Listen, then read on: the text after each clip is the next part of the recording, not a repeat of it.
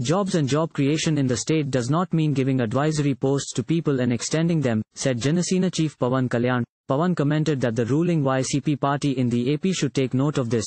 On Friday, Janasena chief Pawan Kalyan, while speaking to the media, questioned whether the YCP government was working to address unemployment and job issues in the AP.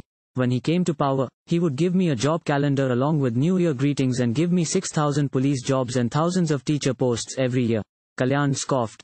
Pawan's satire on the ruling party that 2 years after the YCP came to power, the calendar was set with 10,000 jobs, which have yet to be filled. In the state of Andhra Pradesh, Pawan Kalyan expressed concern that the youth were mired in despair over the actions of CM Jagan and the unemployed were worried.